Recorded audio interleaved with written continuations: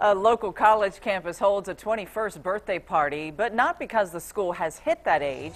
This birthday bash was hosted by Indiana State University's Health Promotions, Student Government Association, and the Students Affairs Department. Anyone turning 21 during the current school year got a special invitation to attend. The bash kicks off sending cards to students as they turn 21, reminding them to be responsible. What we want to do is encourage students to have a designated friend who's going to be with them, whether it's their 21st birthday or another time when they're consuming alcohol, just to make sure that they stay safe. Students could try out beer goggles to see how being impaired can affect their motor functions. The 21st birthday bash leads into 2 alcohol awareness programs next month.